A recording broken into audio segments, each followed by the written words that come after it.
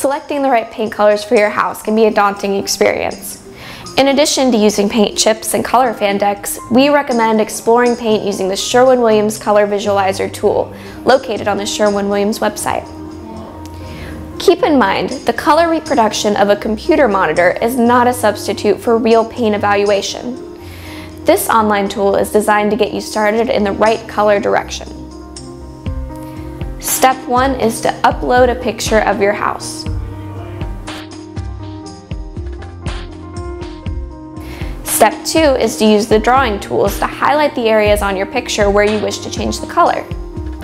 The best practice is to block off a large area and then change drawing tools to subtract details that you do not want to change color. In our example, we want to preserve the window and shutter colors. Step 3 is to select colors from the Sherwin Williams color palette and then paste the color in areas you have previously highlighted. Again, online tools are a good way to get you started. The real paint should be tested onto the surface to be painted and evaluated in natural light.